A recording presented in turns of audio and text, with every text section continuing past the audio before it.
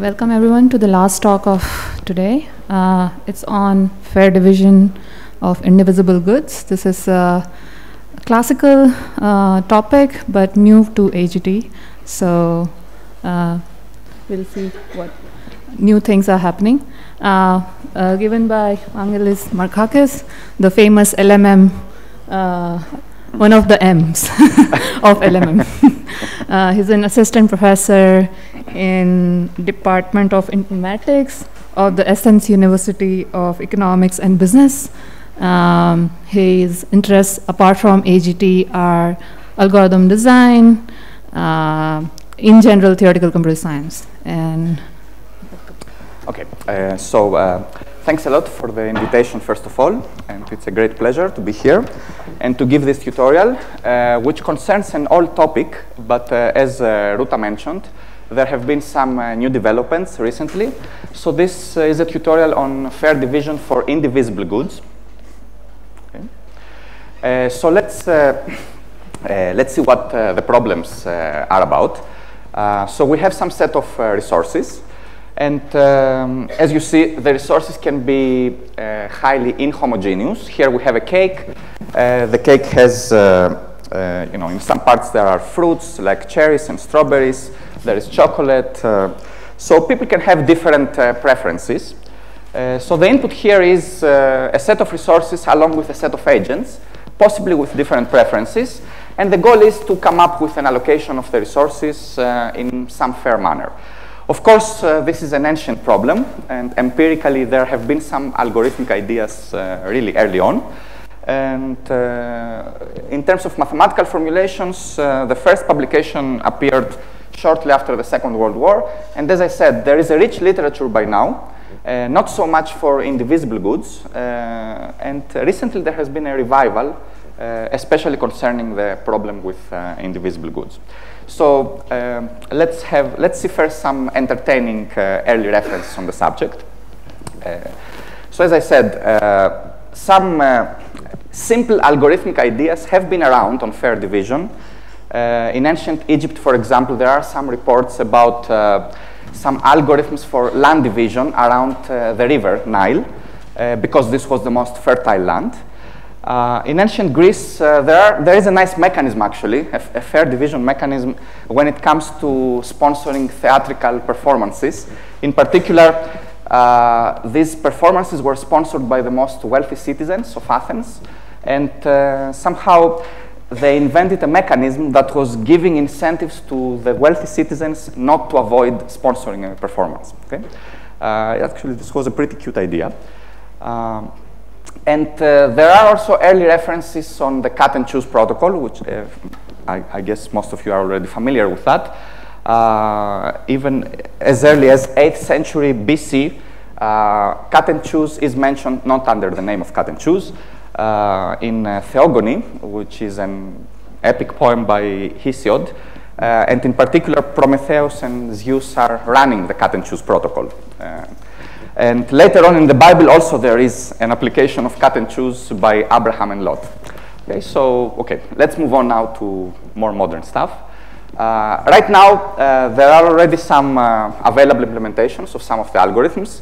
A very popular one is the Split It website by Jonathan Goldman and Ariel Procaccia, where there are some algorithms implemented for various classes of problems regarding rent division, division of goods, and some other categories.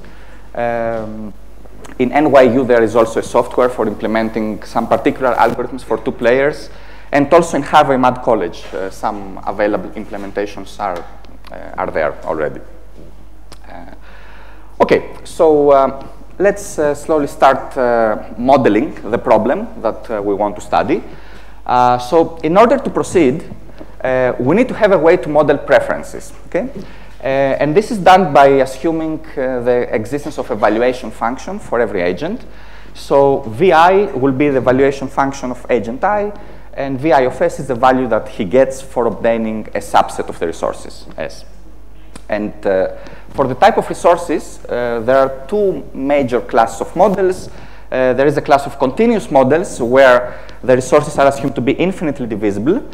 So over there, usually, we assume that the resources are represented by the interval from 0 to 1. So valuation functions are just probability measures on 0, 1. And there are the discrete models where we have a set of indivisible goods, and the functions are defined on subsets of the goods. Okay, now for this talk, we will focus on the discrete setting. I will only briefly mention some open problems for the continuous setting at the end of the tutorial. But from now on, let's assume that we have a set of indivisible goods, and we have a set of agents, and we're looking for an allocation of the whole set of goods. So we are not allowing goods to remain unallocated. So basically, we are looking for partitions.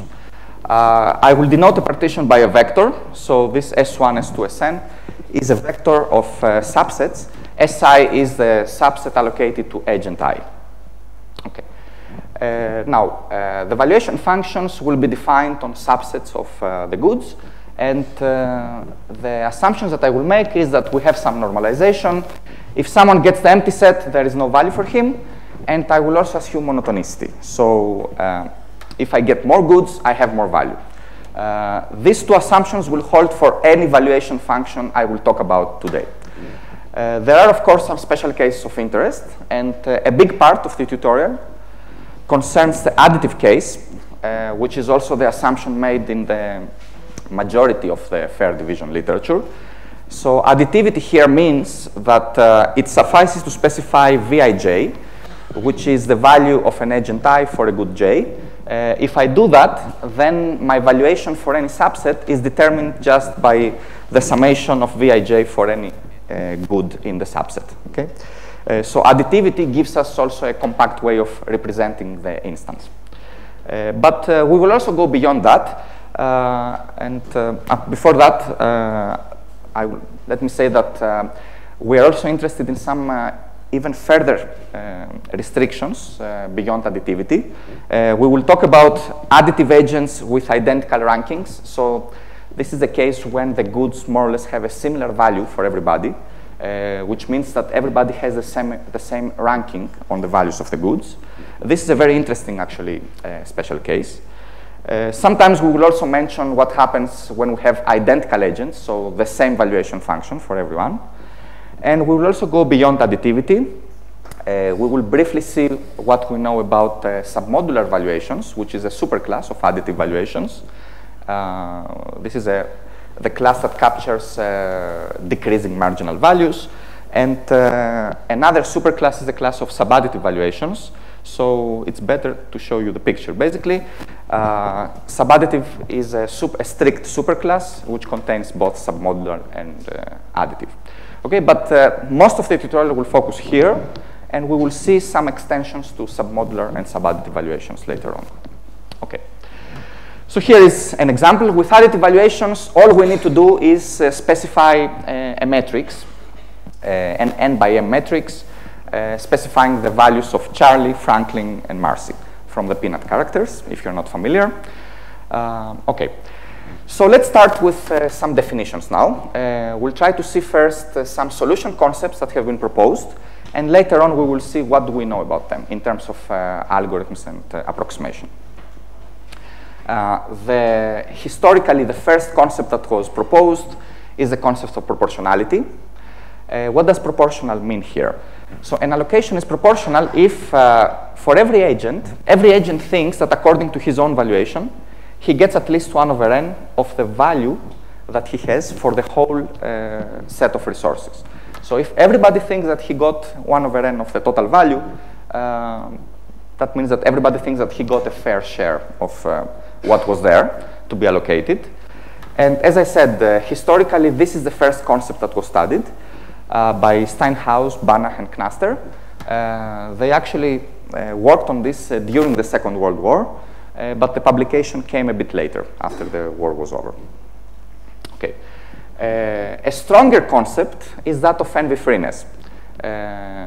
Envy-freeness means what you can imagine, that everybody thinks that what he got, so Vi of Si, is at least as good as what everybody else got, according to his own valuation.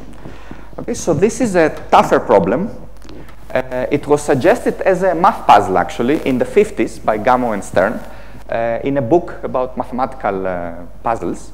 And later on, it was more formally treated by Foley and Varian. And as I said, it's a stronger concept. In particular, if we have these inequalities here, if we sum up for every j, for every bundle of the valuation, what we get is that we get that n times vi of si will be at least vi of m, because we are summing over all j. So that means that envy-freeness implies proportionality. Okay? So here we see an allocation that is both envy-free and proportional. Charlie gets the Vespa. He is not envious of Franklin because these two have a value of 30 for him, so it doesn't matter. Okay, and the same goes for the other pairs of players. This one is an example of a proportional but not envy-free allocation. Okay, so here Charlie envies Franklin because this totals to 40 and he gets only 35. He does not have any value for books. Okay, so okay. A third notion, which is even stronger, is the notion of competitive equilibrium from equal incomes.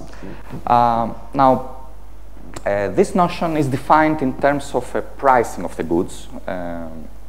So suppose that everybody was given a budget. This is a virtual thing.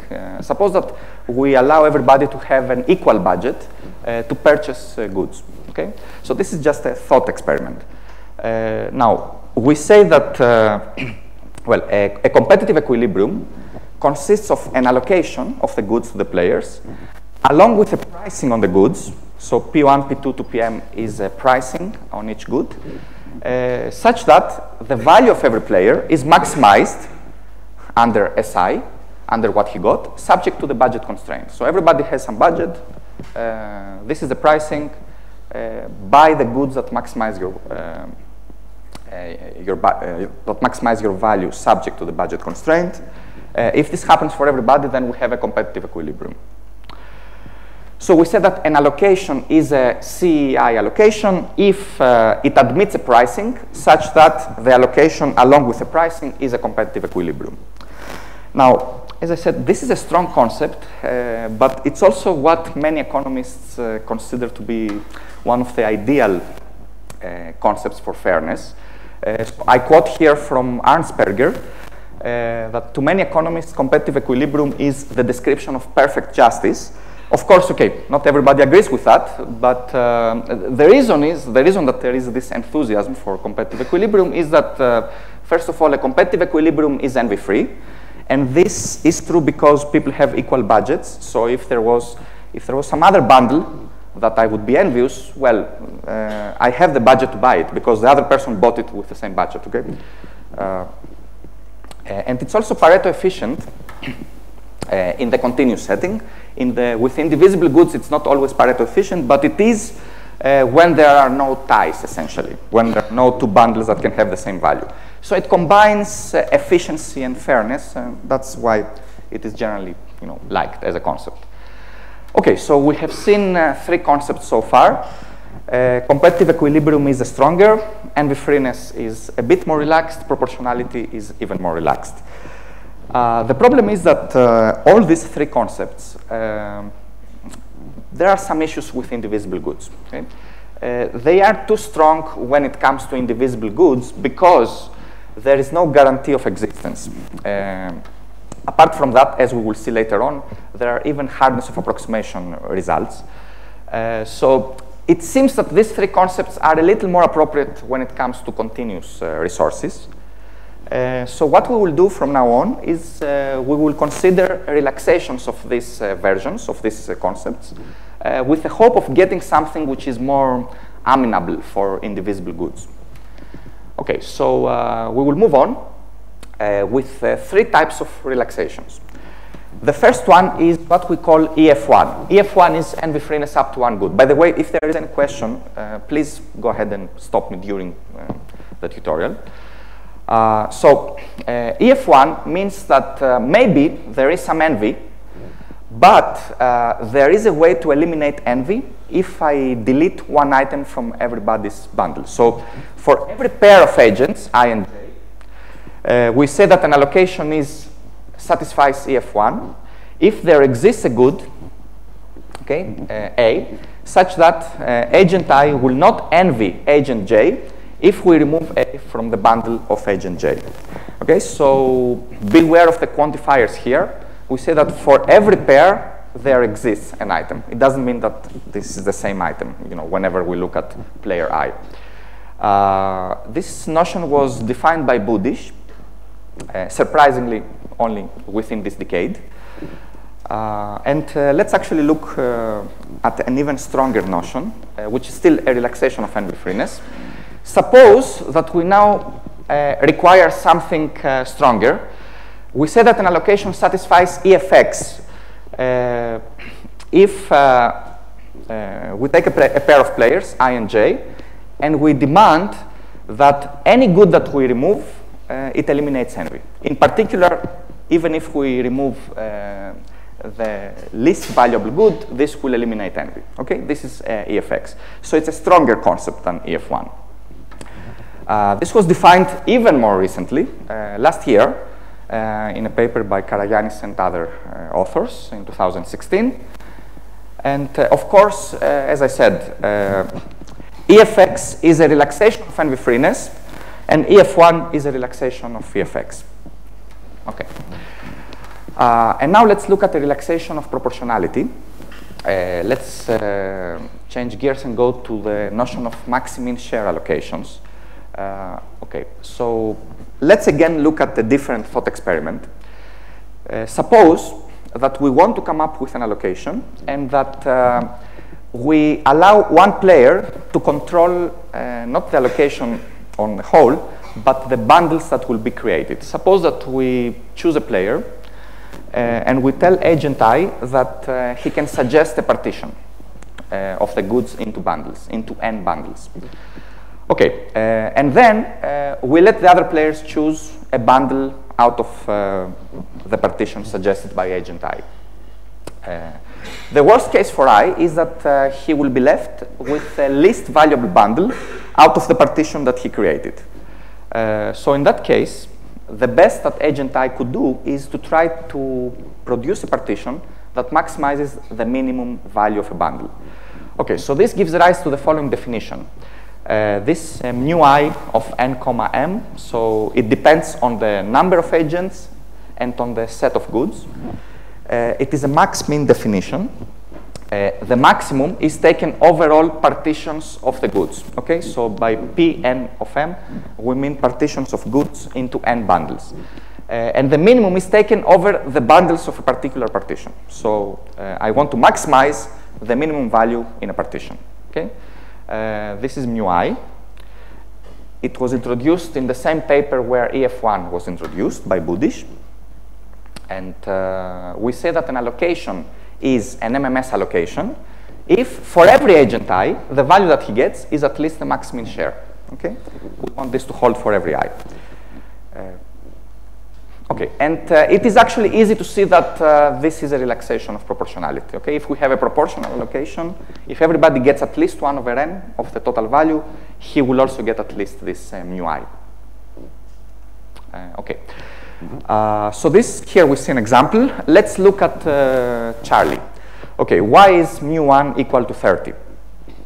Well, the thing is that we have an instance of 3 agents here. So Charlie should try to partition the goods into 3 bundles. And no matter what he does, he could produce one bundle here, another bundle, and this here is another bundle. That will be 35, 30, and 35. No matter what else he does, the minimum value will never exceed 30. So the best he can guarantee to himself is a value of 30. Okay? Here, Franklin, the best he can guarantee is a value of 40. Okay, he can do 40, 40, and then these other things together. And the best Marcy can do is guarantee herself a value of 30. There is this bundle here, this one, and this together, or any other way you do it. You will see that you can get at least 30, but no more. Okay. So let's see now. We have defined 3 new notions. They are all relaxations of the more standard fairness notions. And let's see how do they compare. We've seen how EF1 and TFX compare. How do MMS allocations compare to EF1 and TFX? Well, actually, these notions are incomparable. So there exist EFX allocations that are not MMS, and there exist MMS allocations that do not satisfy EF1, and hence they do not satisfy EFX either. In fact, it goes even further. There exist proportional allocations that do not satisfy EF1 or EFX. Okay? Let's look at an example. Let's see at one of the two things here. So here, we see an allocation that is an MMS allocation. Why? Because Charlie gets 30. Okay, so he gets his MMS. He also gets much more than his MMS, than his share. And Marcy gets exactly, again, her MMS. So this is an MMS allocation. Why is it not EF1? Well, the thing is that Charlie here, he envies Franklin because, he got the TV and the Vespa. And these are worth 35 plus 35, okay, a total of 70. And even if we remove one item from this guy, he has a total value of 30. And any item we remove, the remaining item has a value of 35 for Charlie, so he will still be envious. Okay? So MMS allocations do not need to satisfy EF1 or EFX. So here is the implications that we have. So this is a stronger one. Then we have envy-freeness. Proportionality EFX, incomparable. Proportionality implies MMS. EFX implies EF1. Now, this line of reasoning here is for general valuations, for general monotone valuations. Okay, the bottom line, it holds for additive, it also holds for subadditive, but it doesn't hold for general valuations. And pictorially, if we want to look at the space of allocations, this is the zoo that we have to deal with. Okay. Okay, so are there any questions regarding the definitions so far? Yes? This competitive equilibrium, the equal amount of budget which you are allocating. Yes. So what is the budget? I mean, does that matter? Because then say it's a budget of 1, or we could say we could do some normalization and we have a budget of 1. Okay? Because depending on the budget, the allocation will change. Yeah, the prices can be scaled according to the budget. Yes, it's yeah. So it doesn't really matter. Yeah, at the end. And there is no goods which we can just do pre-disposal. The valuations are monotone anyway, but we want to allocate all the goods. Okay. Yeah, we are not leaving goods unallocated. Yeah, and some other question.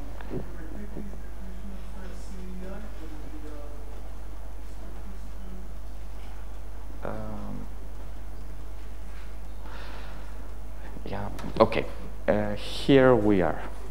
Okay, so an allocation is CI allocation if it admits a pricing such that S comma P is a competitive equilibrium, such that the bundle maximizes the value of the player subject to the budget constraint of the player.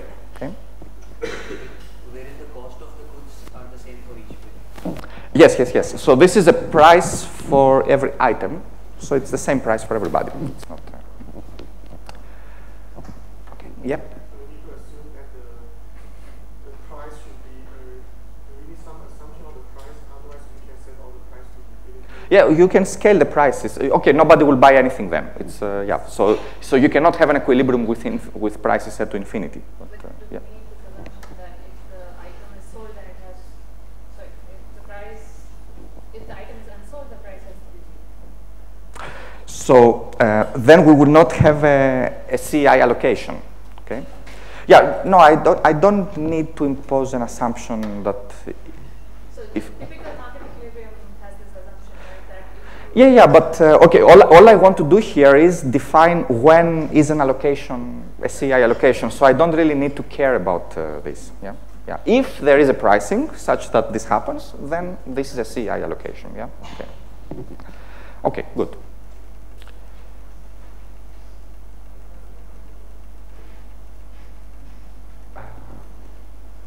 All right. Okay, so this finishes the first part, which was part concerning definitions. And now we can move on to see what do we know about all these notions. And as you will see, a lot of these things have been published within the last 2 or 3 years on this, especially on the relaxed versions of fairness. So let's start actually with envy-freeness and proportionality. As I said, for the stronger notions, we have mostly bad news. We have bad news because, first of all, we don't have any guarantee of existence, neither for proportionality, envy-freeness, CI. And it's even NP hard to decide if a proportional allocation exists. And this is actually very easy to see, because even for 2 identical agents, this is the same as the problem of makespan on identical processors. Okay, so this is really the partition problem. So NP hardness is easy, but apart from NP hardness for existence, it's NP hard to compute any decent approximation.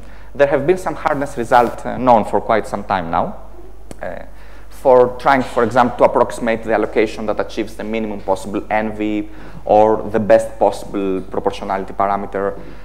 So instead of getting 1 over n, can we get a constant divided by n times the total value, where so this constant should be less than 1. That also is a very hard question. So existence is not guaranteed. It's even NP-complete to check existence. It's hard to get any approximations. So these are really hard problems for indivisible goods. It is still open if there exist any interesting subclasses that admit good approximations for, say, envy-freeness and proportionality.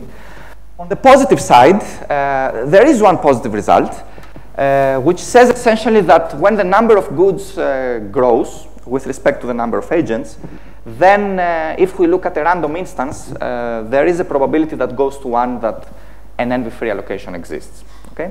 In fact, there is a positive probability, a good probability, that simple algorithms could find such an allocation when the number of goods grows. Okay? This is the only positive result that we know about these concepts. So for the remaining of the talk, we will focus on the relaxed versions. So let's go first and see what happens with EF1 and TFX. And let's start with the easier one, envy-freeness up to 1 item. Can we have existence? Yes. Yeah. I was just wondering, do we know, you mentioned the average randomness. Yeah, so uniform distribution, say, for additive valuations, okay? So suppose that here you produce an instance by taking Vij to be a uniform on 0, 1, let's say. So I was just, along those lines, I was wondering, are the non-existent instances isolated? Yeah, okay, that's a good that's a very good question.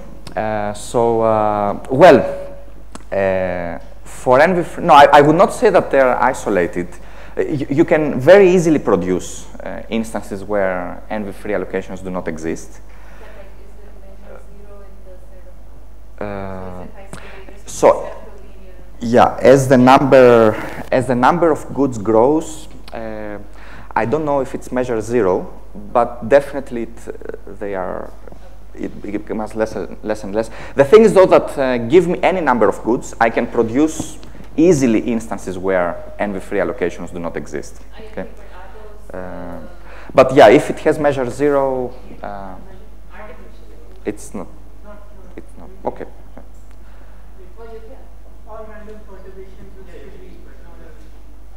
Yeah. Okay. So yeah, good. So.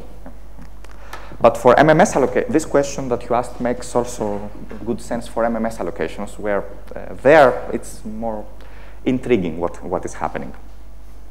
Okay, so for EF1, so do they exist? Well, for EF1, we have very good news. For any monotone valuation function, EF1 allocations exist, and they can be computed in polynomial time. And in fact, they can be computed by, especially for the additive case, by very simple algorithms. So let's go through this. Yeah, oops. Okay, let's look first at the additive case. So for the additive case, a round-robin algorithm suffices. We can fix an ordering of the agents and just perform a round-robin. So while there exist unallocated items, pick the next agent according to the round-robin order, and just give him his most favorite piece. Okay? Go to the next agent in the order, do the same, and continue until all the items are allocated. This works for additive valuations, and it's very easy to see why it works, because suppose, let's say, agent 1 is the first agent in the round-robin order. Okay, he gets his favorite piece, but after that, in the remaining of the round-robin algorithm, every other agent picks before him. So for the remaining of the algorithm, nobody will envy the bundle allocated to agent 1 beyond that point. So the envy for agent 1 could be up to his most valuable item, so that means that it's a EF1. The same goes for the other agents, so the allocation remains CF1 throughout the algorithm. The problem is that this does not work for non-additive valuations. And for non-additive valuations, actually, it's more insightful to think of a more combinatorial approach. It's more useful to look at the envy graph of the allocation. So we'll use a graph theoretic representation of the problem as follows. Given an allocation, not necessarily an allocation of the whole set of goods, we define the envy graph by taking the nodes to be the set of agents, and there is a directed edge if I envies j under the specific allocation under consideration. Okay? Now, why is this representation useful? It is useful because it guides us towards producing an EF1 allocation as follows. So suppose that we look at the graph, suppose that we have already allocated some goods, and we look at the current graph, and we see that in the current graph there exists a node with in degree 0. That means that there is no incoming edge to this node, so nobody envies this node. If we allocate now the next good to this agent, people will envy this agent at most by one item. Okay? So this is a good case. Now, if this is not the case, then every node has in degree at least 1. That means that there is a directed cycle in the graph. So if there are cycles, that means that there is, there are some agents such that the first agent wants the bundle of the second agent. The second agent wants the bundle of the third agent, and so on. And the last agent wants the bundle of the first agent. Okay. In that case, what we can do is that we can eliminate the cycles by doing these backward swaps along the cycle, as the cycle dictates. And in that case, if we keep eliminating cycles this way, people get better and better bundles, and eventually we will reach a graph that has some node within degree 0. Okay, so this suggests the following algorithm. We fix the ordering of the goods, and at iteration I, we find a node within degree 0 by possibly eliminating as many cycles as needed, and we give the next good to agent j. Okay, so why is this correct? Why does this terminate, first of all? Well, the thing is that how many times do we need to remove cycles here? The nice property is that every time we remove a cycle, at least one edge goes away. So the number of edges in the graph reduces by at least 1. So that means that in worst case, this step here will take me about n square iterations, and after that there will definitely be a node within degree 0. So I can continue running the algorithm. Okay. And why is it EF1? Because again, at every step we give an item to an agent that nobody envies at this point. So we create envy at most by the good that we give to this agent at this point. Okay. Okay. So this works for any monotone valuation function. So EF1 is a well-behaved concept. It always exists, and we can always compute it in polynomial time.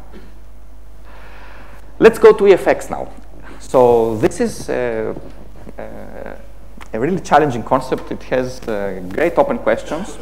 For EFX allocations, we know that they exist for 2 agents and for general monotone valuations. For n greater than or equal to 3, the picture is still unclear. It's a great open question. It's guaranteed to exist only with agents with identical valuations. And let's see actually this result. Let's go through this existence result. This is actually a result that will appear in January in upcoming SODA. We'll take a detour in order to see how existence is established here. We will define a different notion, the notion of Lexi-mean allocations, which is as follows. The Lexi-mean solution is an allocation that maximizes the minimum value attained by an agent. So it produces an allocation, it looks at the values attained by the agents, and it's the allocation that maximizes the minimum such value. If there are ties, then it picks the allocation that maximizes the second minimum such value. And if there are ties, it picks the allocation that maximizes the third minimum, and it keeps going like this. So it produces a lexicographically maximum allocation. We can see that this thing essentially induces a total ordering on the set of allocations, and the global maximum under this ordering is the Lexi-mean solution. Now, how is this related to our stuff? Well, in a paper that, as I said, will appear next month, will be presented next month by Plaut and Ravgarden, they defined a version of this Lexi-mean solution, which they called Lexi-mean plus plus. Okay, it's a very computer science name. So what is Lexi-mean plus plus? So again, we try to maximize the minimum value attained by an agent, but we do one more thing. We also try to maximize the bundle size of the agent with a minimum value. Okay? So first we do that, and then we move on to the second agent. Then we try to maximize the second minimum value. Again, try to maximize the bundle size of the guy who gets the second minimum value, and we keep moving in this way. Okay? So this maximizing the bundle size is the plus plus in the definition. Okay.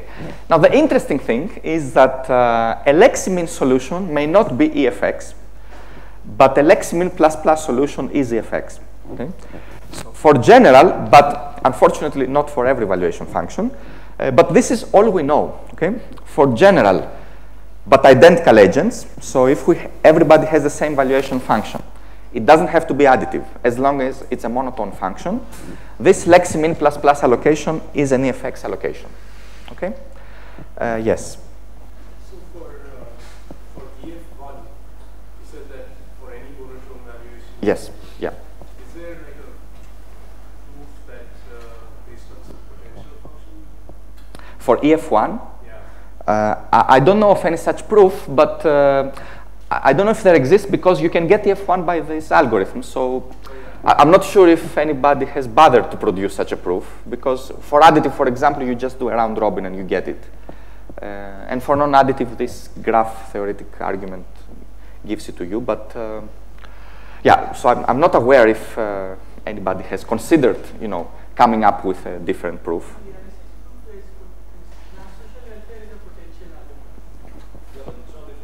Yeah.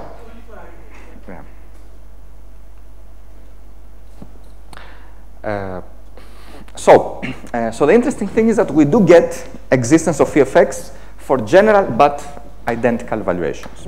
Okay. Now, this result is existential. It just says that EFX allocations exist only in this setting. What about algorithms? So in terms of algorithms, let's see what we know. Again, all we know is this theorem here, which provides a separation between general and additive valuations. For general valuations, there is an exponential lower bound on query complexity, even for two agents with identical and submodular valuations. So the problem is quite hard. When we move on beyond additive valuations, the problem gets really hard. Okay? For additive valuations, yeah, okay, yeah, so I didn't mention that. So when we have additive valuations, we can represent an instance by the values of an agent for every good. So a metric suffices for representing the input. When we have non-additive valuations, we cannot write down the whole input because you need to define the value for every subset of the goods. So we assume that the algorithm has a query, can ask queries to the agents about the values for certain subsets. So the algorithm at any given point can pick a subset and ask an agent what is your value for this subset of the goods. Okay, and then the complexity is in terms of the number of queries that the algorithm needs to ask. Okay? So that's the computational model for non-additive valuations. Now, in terms of positive results for EFX, we know of a polynomial time algorithm for two agents and arbitrary additive valuations. Okay? And we know of a polynomial time algorithm for any number of agents when we have additive valuations but with identical rankings. So this means that all the agents agree on the ranking of the goods according to their value. Okay? Actually, it is interesting to look at this first. So let's see why we can have EFX for additive valuations with identical rankings. So suppose that we have such an instance. Everybody agrees about the order of the goods. Well, in that case, we can just run the cycle elimination algorithm by doing one small trick first. We will order the goods from the highest value to the lowest. So I take first the highest good, I allocate it, I keep moving on that order, and every time I do this trick with eliminating the directed cycles. Okay? Why does this work? So as I said before, this is definitely EF1 by the previous discussion. It is EFX because we do this thing with this specific ordering and because agents agree on the ordering. Okay? Every time we allocate one more item, the envy we create is with respect to the lowest value, to the least valued item at this point.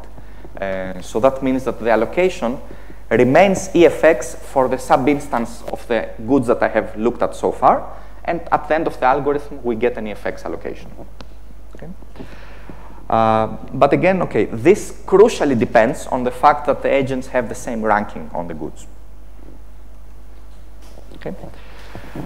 And this is really all we know about EFX. It is a difficult problem, but yeah, we are optimistic that this is really a great topic for research for young PhD students. Now, I said that for two agents, we can do even better.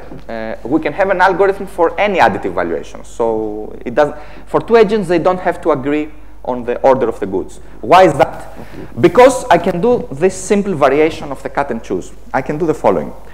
I pick agent 1, and I run the previous algorithm for two agents with agent 1 and a copy of himself. So basically I do it with, by running it for two identical agents having the valuation function of agent 1.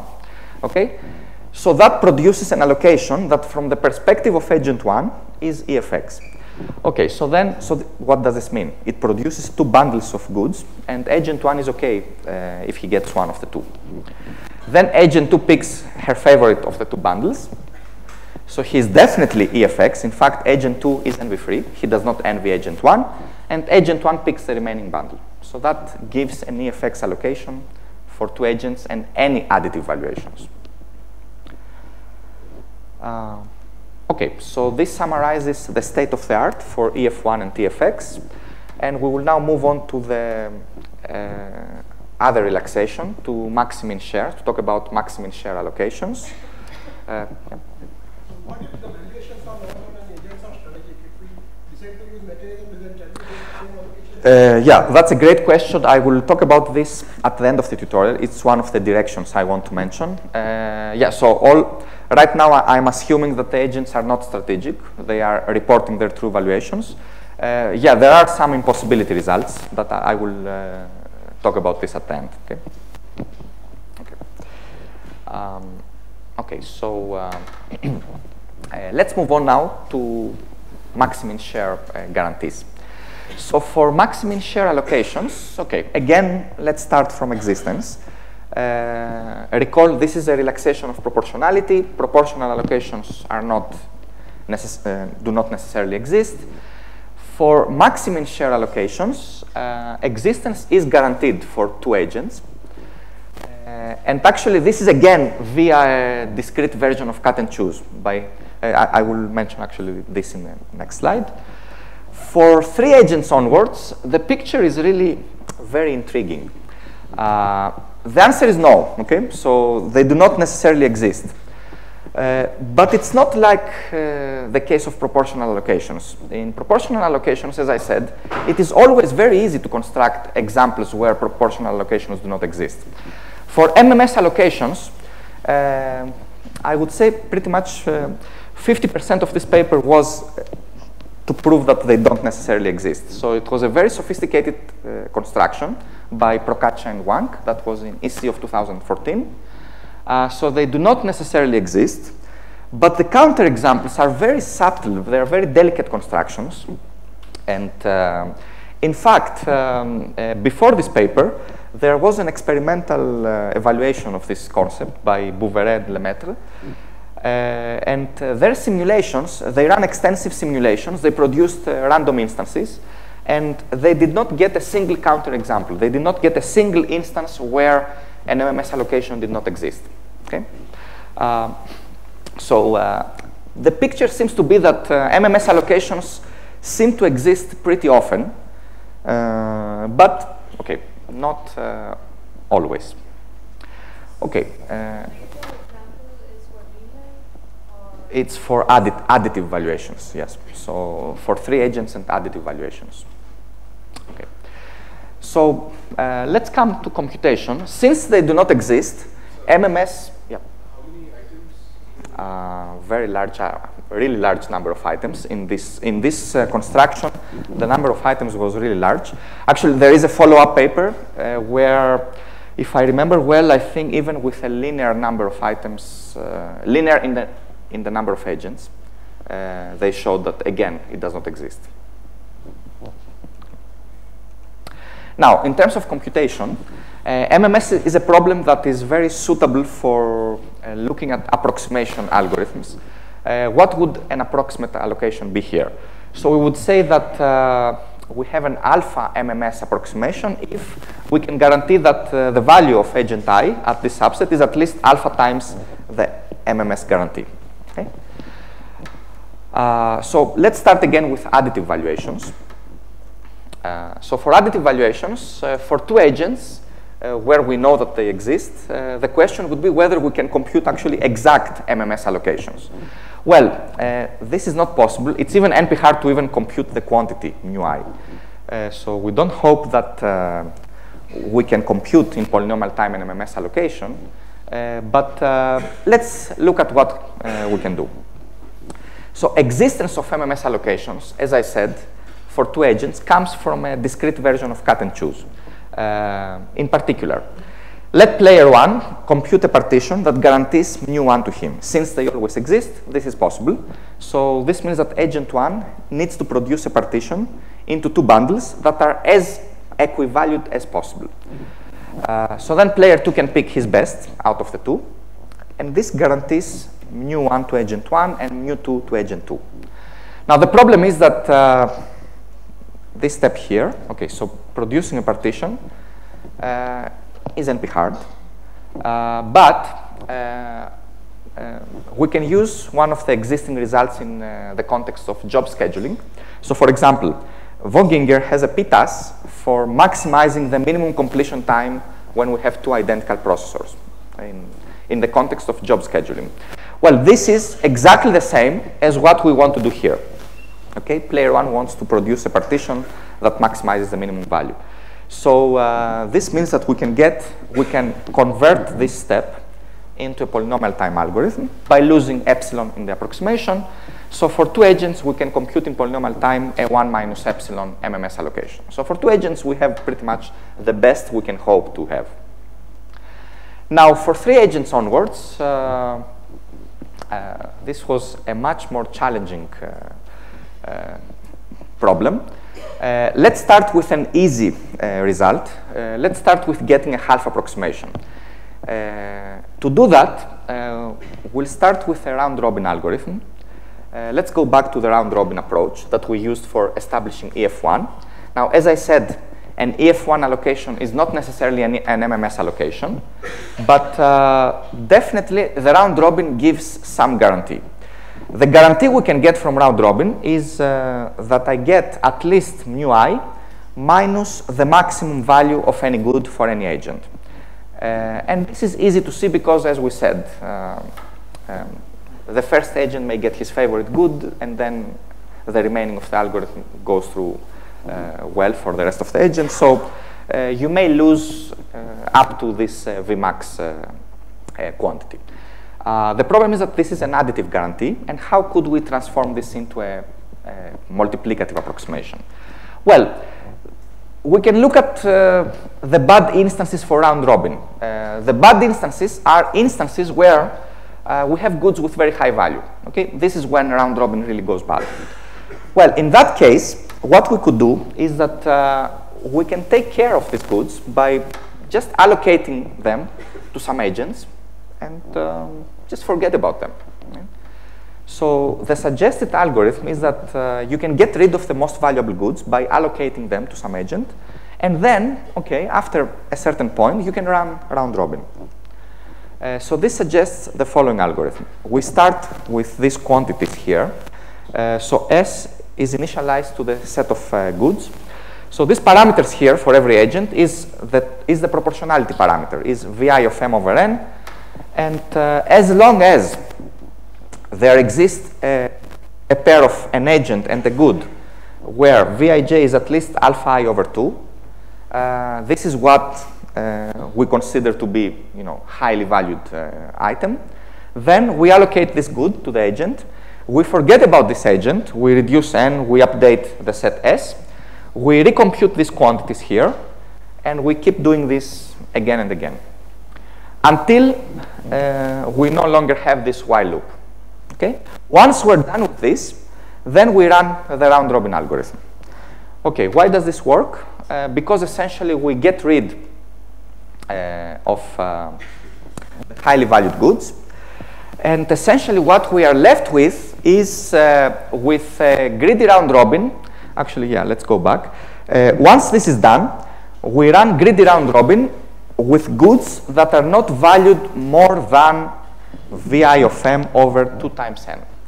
But as we said, if we have a proportional allocation, if we have Vi of M over N, this implies MMS. Well, if we have half proportionality, this will imply half of MMS as well.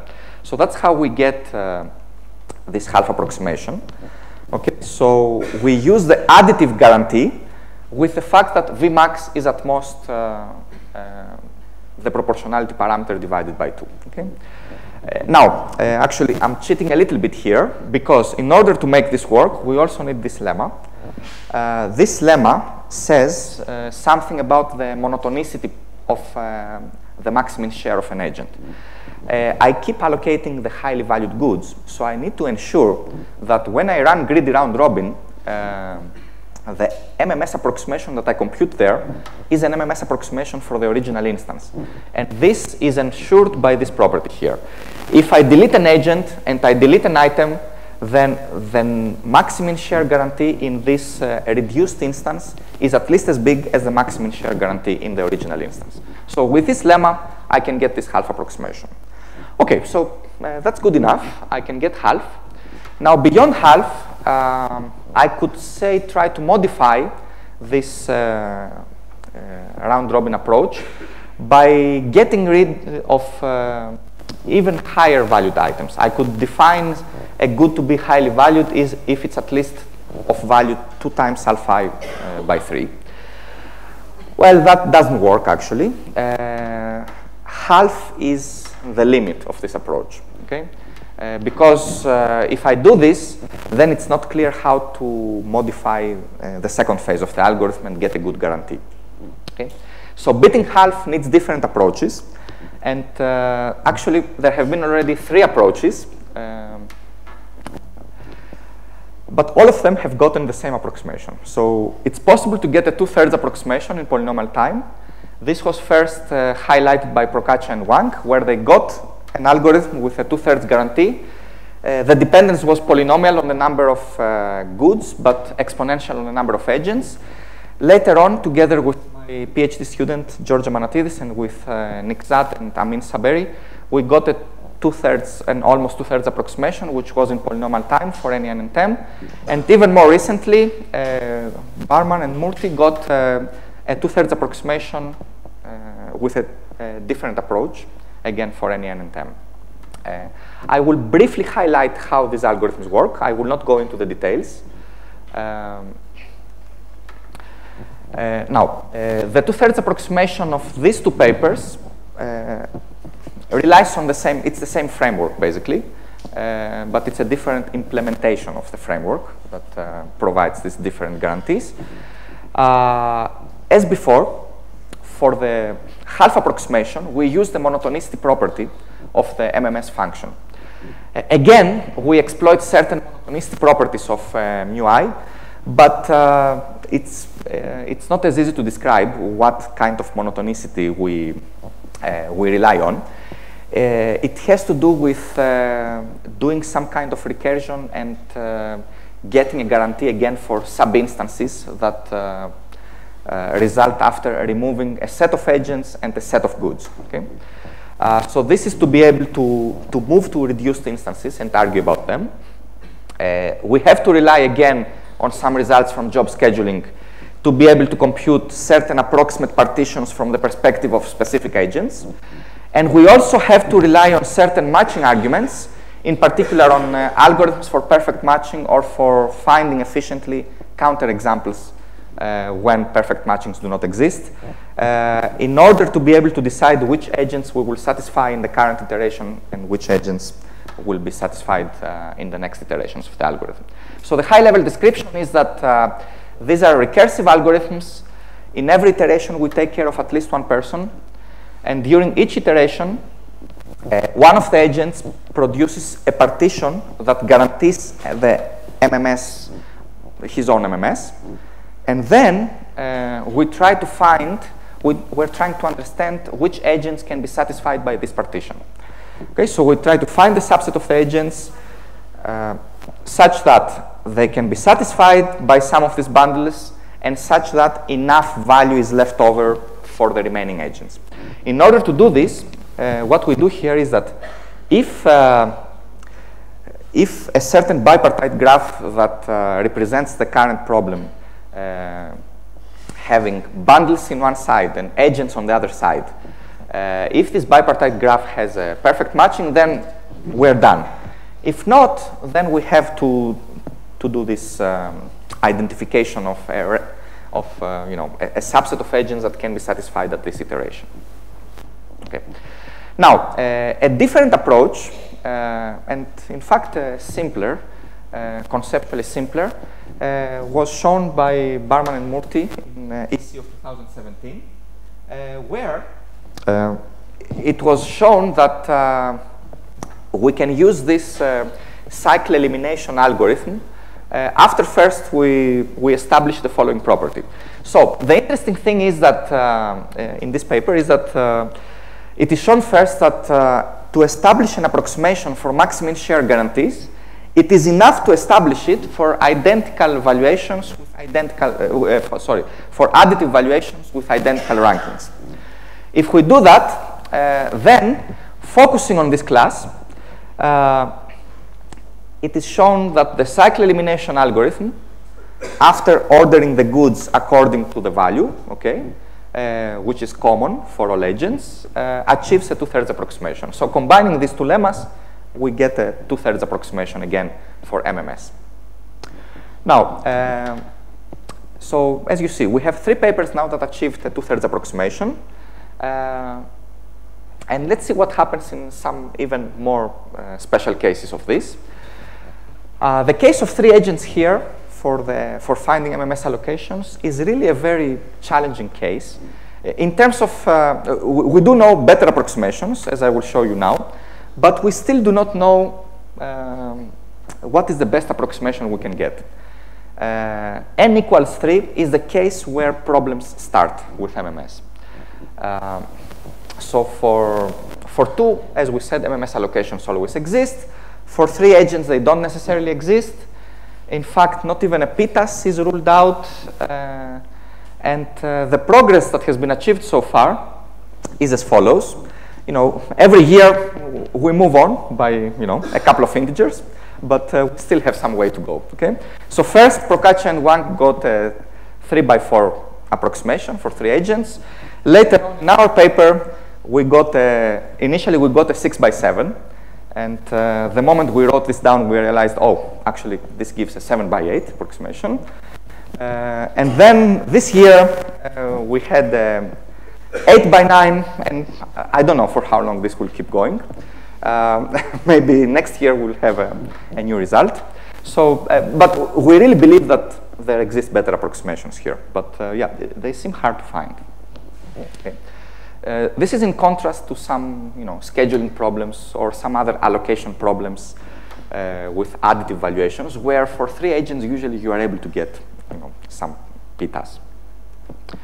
Okay, now what about non-additive value? Yeah. So for general n is 2/3 the best? Yeah, for general n it's 2/3. Actually, there is a recent improvement. I will mention it. 2/3 is not a lower bound. No, actually, for lower bounds, we have pretty much no lower bounds because these constructions, they don't provide an absolute constant for. So a pitas is not. Yeah. Mm-hmm. Okay, now for non-additive valuations. Okay, for arbitrary valuations, there are no positive results known.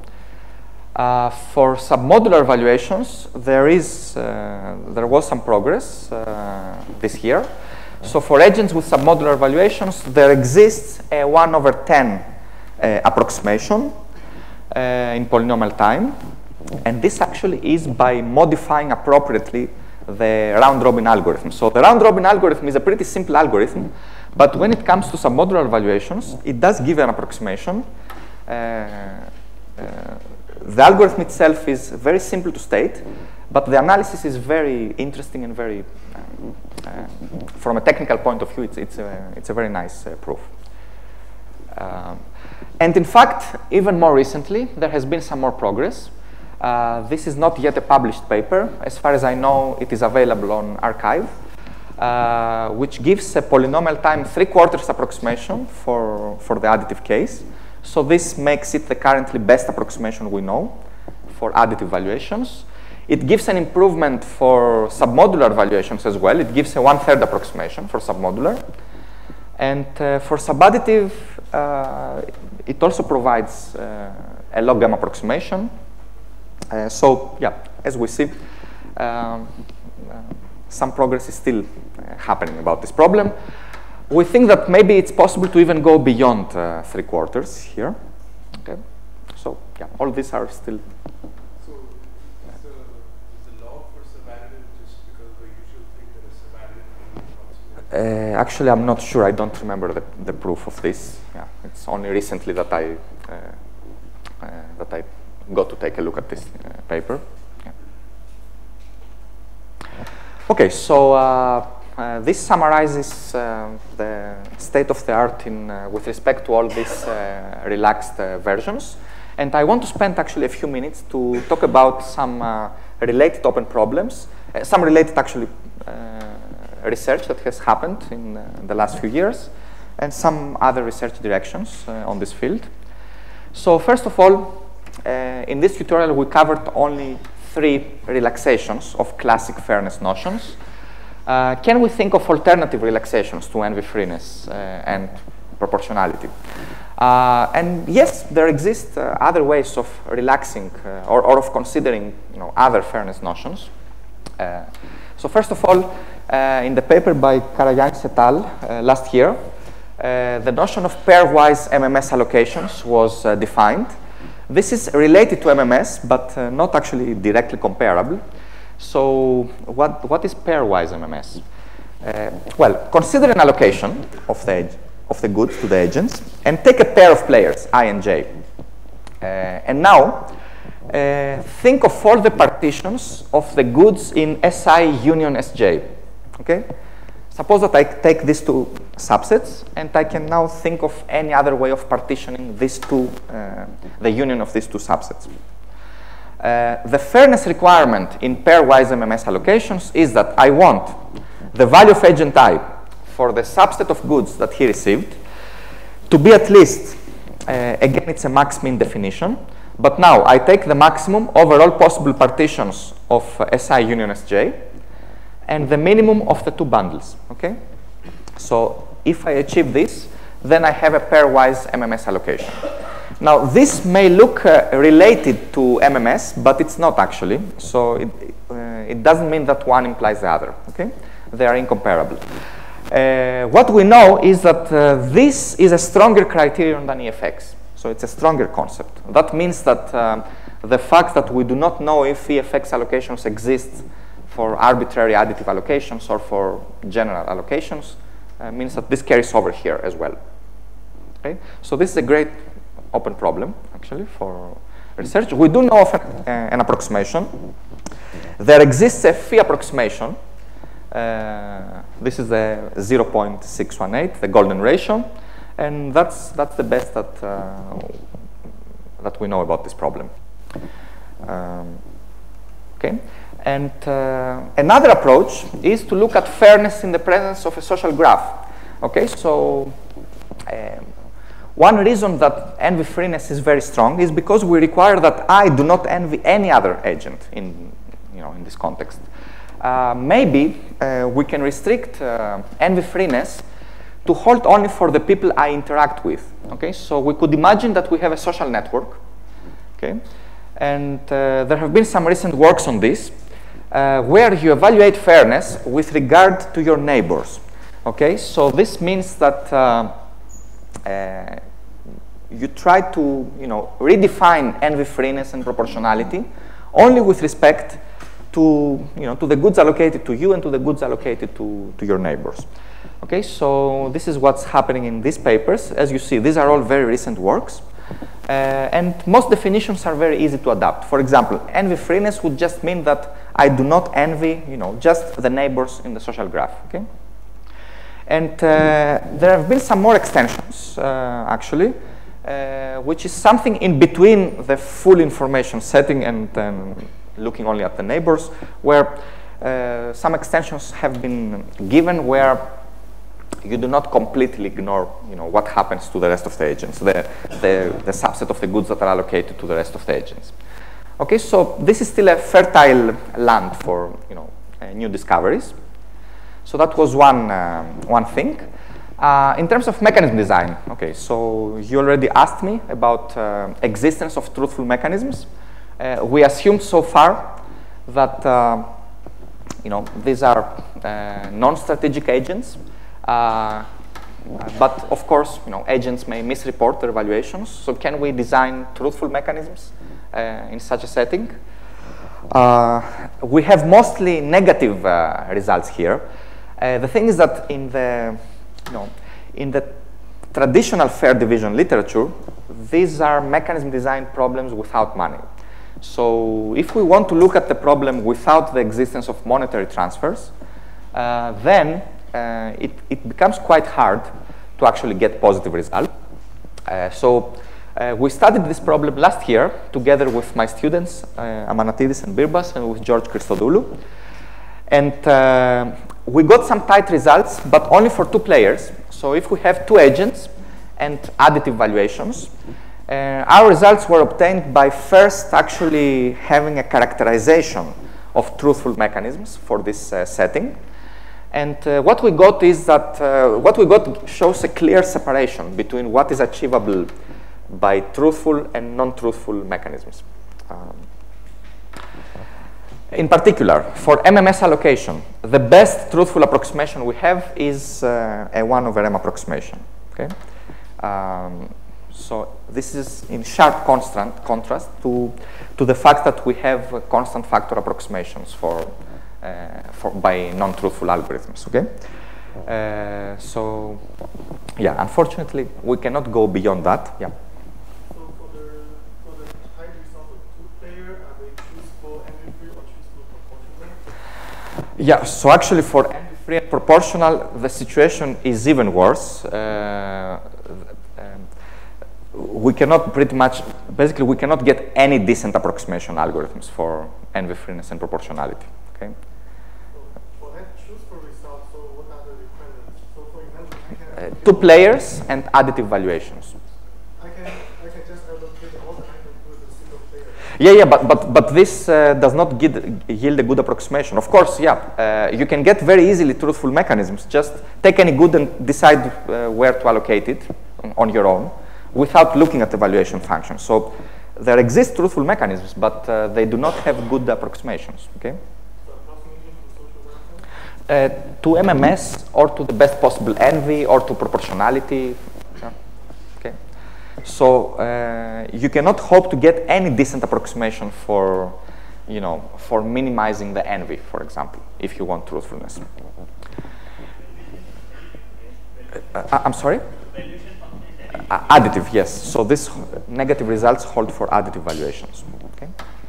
And for MMS, essentially the best possible truthful approximation is a very simple one. Just take one agent and ask him to get his favorite good, and then give the rest of the goods to the other agent. Okay, this achieves this guarantee. There are other mechanisms that also achieve this guarantee, but this one works. Okay, and is already an order 1/m approximation. Actually, for EF1, it's also very interesting. There are truthful mechanisms that achieve EF1 only if the number of agents is at most 4. We cannot get truthfulness and EF1 otherwise. Okay. So, yeah, truthfulness is a very strong requirement. But what is interesting here is you would expect that since we got this for two players, that these characterization results would go through for, or would yield something for a higher number of players. We do not know how to characterize truthful mechanisms for at least 3 players, so we do not know how to argue actually about getting anything for. We know how to get 1/m approximations for MMS, but these characterization results that we used in order to get our tight results, they do not hold anymore. And so for 3 and more players, negative results need, to go through some kind of partial characterization at least, because you need to argue about any possible truthful mechanism. So here for 3 players, we're still in the dark. Okay, we don't know what's the best answer. Okay, and I want to conclude this tutorial by looking at the continuous setting. So this involved just the discrete setting so far, but I want, the temptation was very high. I really want to mention this open problem for the continuous setting because it's really one of the greatest open problems I have encountered, at least in my research life so far. So it's a very intriguing question. I really find it hard to believe that we still don't understand it so well. So in the continuous setting, I will talk only about additive valuations here. The cake, the resources are usually just the interval from 0 to 1. Okay, and we have a set of agents with additive valuations where the valuations are probability measures on 0, 1. Okay. Now the access here to the valuation function, so the computational model that we use is by allowing value queries and cut queries. A value query is what you imagine the mechanism, the algorithm asks for the value of an agent given a subset of the interval 0, 1. Cut queries just ask an agent to produce a subinterval of a certain value. Okay. So in the continuous setting, as I said, envy-free, proportional allocations, competitive equilibria, all these things exist. But how about computation? For proportional allocations, computing them is okay. There are n log n algorithms that compute them. Now for envy-free allocations, for n equals 2, the cut and choose protocol is okay. Okay. It produces an envy-free allocation with just 2 queries. One person cuts, the other person chooses. For 3 agents, there is an algorithm by Selfridge and Conway that was discovered more than 50 years ago. And it requires less than 15 queries to be implemented. So we are okay for 3 agents as well. Problems start at 4 agents. For 4 agents, this was an open question up until last year. And the algorithm that was proposed by Aziz and Mackenzie requires about 600 queries. So you see the difference here between 15 and 600. Apart from that, it's a very difficult to understand algorithm with a big case analysis. It's a complicated thing that, for 4 agents to be able to produce an envy-free allocation, somehow it should be simpler, right? And now let's move to the case of n agents. For n agents, the only algorithm that was known up until last year was an algorithm by Brams and Taylor, which was finite, but with no upper bound on the number of queries. Why is that? Because the algorithm terminated, but the complexity depended on the valuation functions, on properties of the valuation functions. So that means that no upper bound in terms of n could be given. Okay?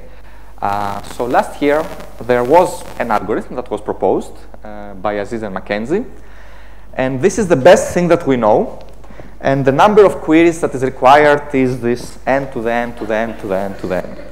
Now, okay, maybe it's because envy-freeness is a very hard thing, okay? It's hard to eliminate envy in the real world anyway. So, even for 2 agents sometimes, like in couples, okay?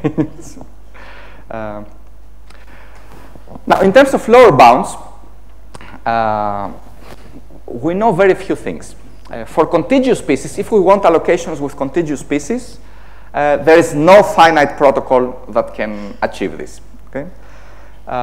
So if we want to settle for allocations that do not necessarily produce contiguous species, we know only of an omega n square bound. So there is a gap right now between n square and n to the n to the n to n.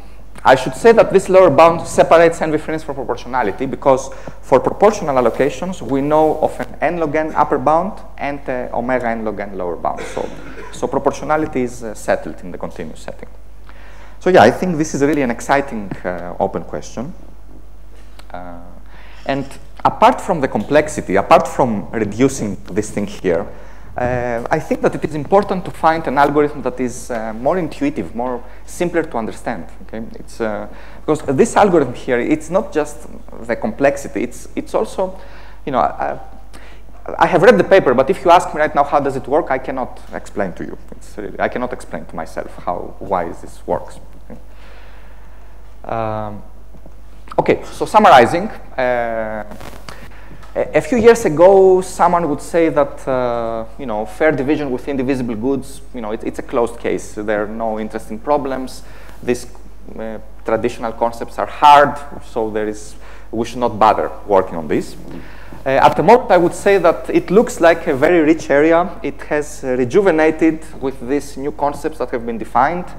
So I think that there are several challenging ways to go from here. At the conceptual level, I think that we still need to either define new fairness concepts, or we can investigate further the existing notions. At an algorithmic level, as you saw, we still don't know what's the best approximation for MMS allocations. For EFX, we are really in the dark. For pairwise MMS allocations, we don't know anything. And for the continuous setting, as I said, there is this really great open question. And in terms of game theoretic aspects, I think that trying to understand how truthful mechanisms look like for 3 agents and onwards, yeah, it's something that we should be able to make some progress in the next years on it. So again, thank you very much for inviting me for the tutorial.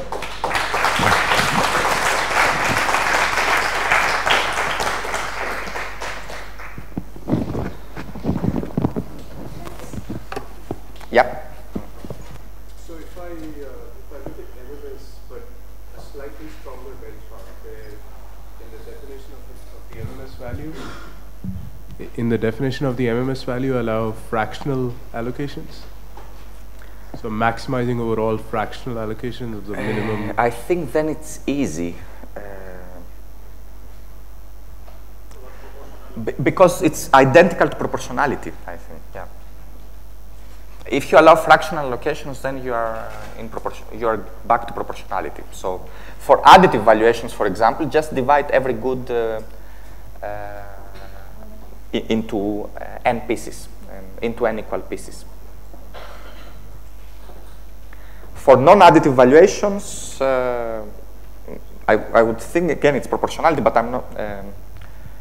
Yeah, you cannot divide it in n pieces anymore. But for additive, it's definitely easy.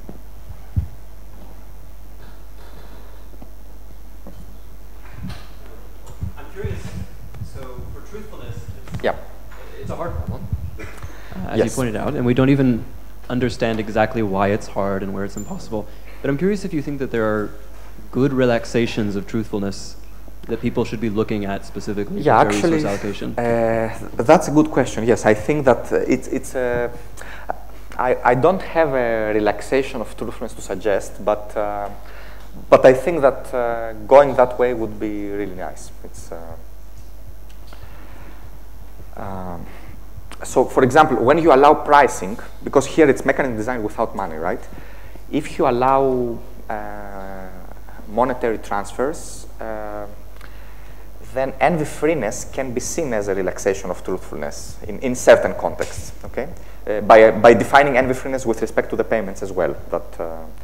So in that case, yes, there are some relaxations of truthfulness that maybe make sense.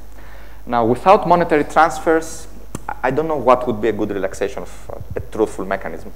But if someone comes up with something like that, I think it probably would be appreciated.